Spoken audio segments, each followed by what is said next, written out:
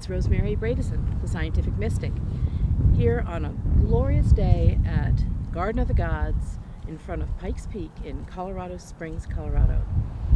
I hope you're having a fabulous day, and I just want to give you a quick thought for the day, and that is pay attention to the intuitive hits that you get today.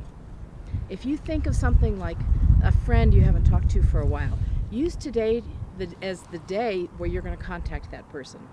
If you've got something on your mind you've been thinking about and you get a new idea or a maybe I should explore this kind of a hit, take today to pay attention and follow through. Everybody gets intuitive hits, but not everybody trusts them and not everybody follows through. So today, you be the one who gets your hits, pays attention, trusts what you're getting, and follow through.